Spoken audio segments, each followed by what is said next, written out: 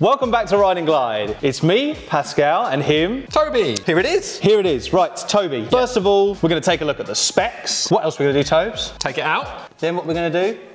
Sweet jumps. Sweet jumps. We're going to go to Spooks Trails and hit the jumps as hard as we or the actual proper BMX riders can do as hard as possible. That's definitely not us. Let's take a look at the spec. Biggest difference between this and the original ZOOZ Urban Ultralight? Colour. Colour. We have colour. We've come out of the greys, or the chromes, I should say, yeah, and we're into the blacks. Yeah. Also comes in white. Well done. And there are new chrome colours as well. New chrome colours? Chroma colour? Chrome's a way of life.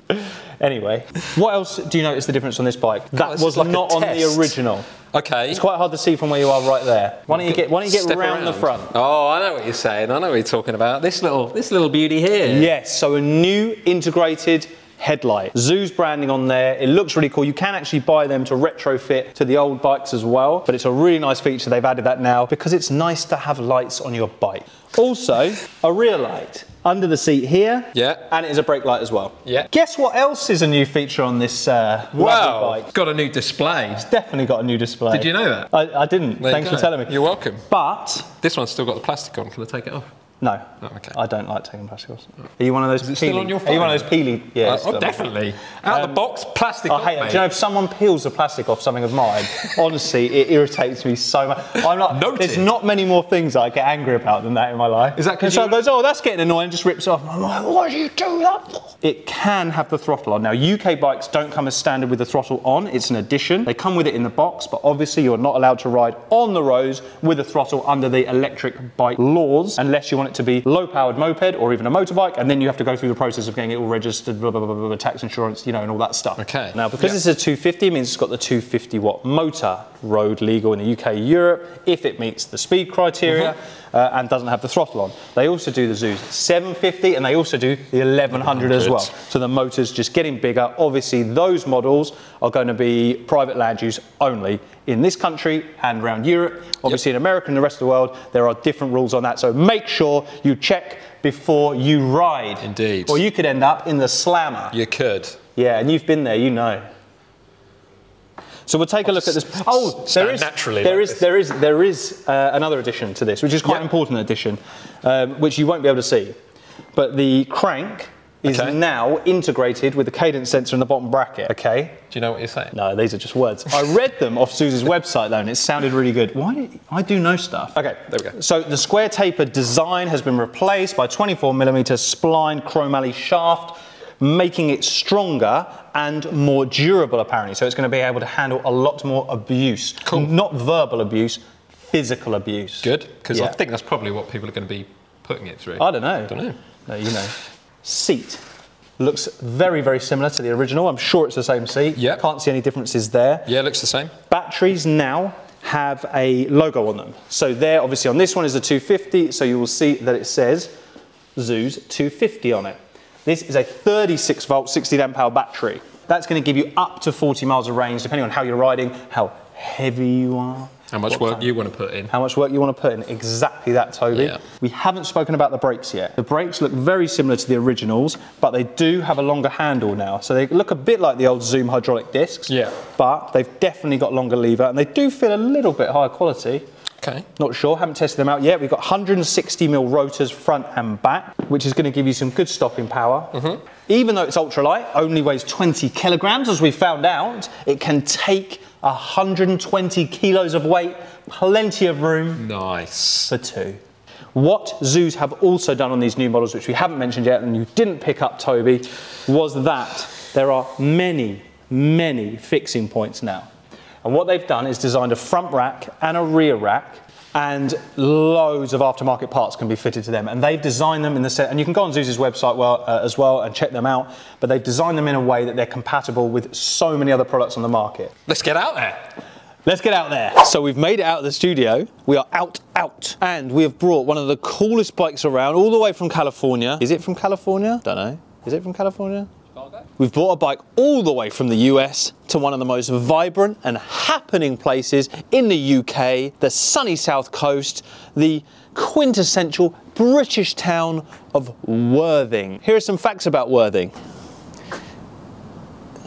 It's by the sea. It has classic architecture like this. This is a beautiful building we're standing in here, very British. These are they're mainly used by vagrants to consume alcoholic beverages of an evening and most of the day. Luckily, they're not here now. We are. This is one of the most happening areas in the whole of the UK. If you've never been to the UK, you need to check out Worthing because it has stuff like this, shelter. It's got another one up there about a mile as well, and some beach huts, and it's got a beach. And you know, if you've never been to the beach, it's pretty cool, unless you're a mum with kids and they'd hate it because sand gets everywhere. But men kind of like it because we stare out and, you know, gaze into nothingness and get really deep, like you do when you're riding the ZOOZ 250. So let's get on the bike and check it out. We're rolling. We're literally rolling. I haven't even turned the bike on yet, so there is no pedal assist. We're on a nice smooth promenade, as you can see, but I'm still able to ride the bike. I wouldn't fancy riding it up hills, but as it goes, it's pretty easy to cycle. Now, none of you want to see me manually pedaling a bike. Oh, I just turned it on, it immediately gave me a boost. So I'm in mode 1 now. This is obviously restricted to 15 mile an hour, but as you can see, I'm literally just touching the pedals, cruising along at around 10 kilometers an hour. I've got a plus and minus at the bottom of the display, which I'm then gonna push up. Oh, we'll just wave at some fans there. We're pretty famous around these parts. As I've said, Worthing's a pretty vibrant and happening place, and we're pretty vibrant and happening people. Cool stuff happens around here. 16 kilometers, 17 kilometers. It will get us up to about 24, 25 before it stops working. Right, so a bit of pedal power now. Oh, it's nice and smooth. This is only the 250 watt, remember. This is the lowest powered in the range and the only one that you are allowed to ride in some of the areas around the UK and Europe as a bicycle. But it is restricted to 50 mile an hour and you cannot use the throttle, so don't do it. It does come with one, but it's not connected. So unless you're on private land, that's at your own, what's it called? Discretion. Discretion. Oh, it's not even filming me. That's at your own discretion. Having the bigger tyres here than a normal BMX, obviously we've got 24-inch, does make it a lot smoother, but it doesn't make it feel quite like your classic BMX that you're used to. They obviously have smaller tyres. But what it does is, like I said, it gives you a smoother ride, it eats up the ground quicker. I'm barely pedaling, there's no effort here at all, and we're covering, you know, quite a lot of area. This is nice. Now we're on a nice track. There's no one about, we can get up to speed. Over 20 kilometers an hour now. Here we go, one wheeler. He's one wheeling. Oh, he's beating me because it's restricted. I have to pedal fast. So as soon as it gets to 15, it's restricted. It won't let me go faster than that 25 unless I pedal harder, and I don't want to pedal harder. This is what the ZOOZ does. It allows you to see the sights in style. You kind of feel like you're cool. I'm like nearly 40. You don't feel it when you ride this bike. It's nostalgic. It brings you back. I want to talk about the differences between the old 250 and the new 250. So we've talked about it obviously in the spec, but the light you're not going to be able to see now. But the actual crank, as I'm pedaling, feels really strong. The other one didn't, I never really noticed it, but now they've talked about the improvements, it does feel solid. It feels like you can put a lot of pressure through there. Look at me shoot away. So if I didn't have the ZOOZ bike, I would have had to walk to places like this. How pedestrian. Whereas with the ZOOZ, I can get here in seconds, I'm not sweating, I can gaze at the view. Look, you can see all the way over there to the Seven Sisters. I think to myself, how did I ever live without a ZOOZ bike? It's time to move on from here, but I don't know if I'll ever actually spiritually move on from this moment.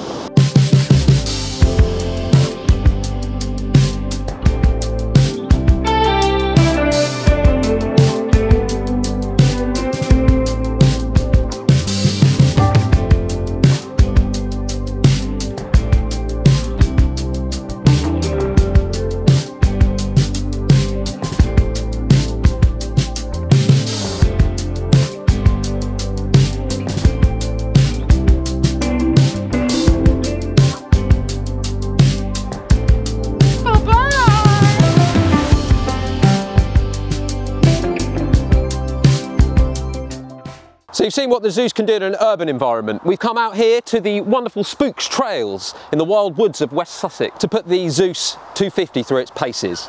We'll be handing it over to one of these nutters to see what they can do with it. Let's go!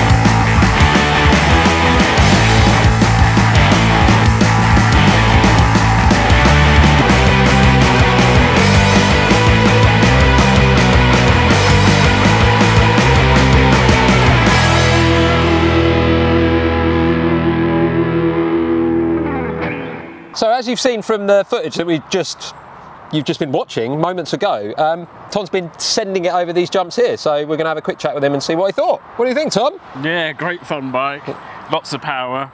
Just coming back up the hills is fantastic. Well, we could see on the way back up, Anthony was panting on his way back up, and you were just cruising back up. You were on your way back down when he was on his way up. So yeah, one of the benefits of having an electric bike: less pedalling, more fun. So yeah, we've had a great day here at Spooks Trails. Thanks for watching, guys. As always, if you've enjoyed the video, give us a like down below. If you didn't enjoy the video, leave a comment and tell us why. And if you want to make sure you don't miss any more of our content, ring the little bell and hit subscribe. Thanks for watching, and we'll see you in the next one. Woo!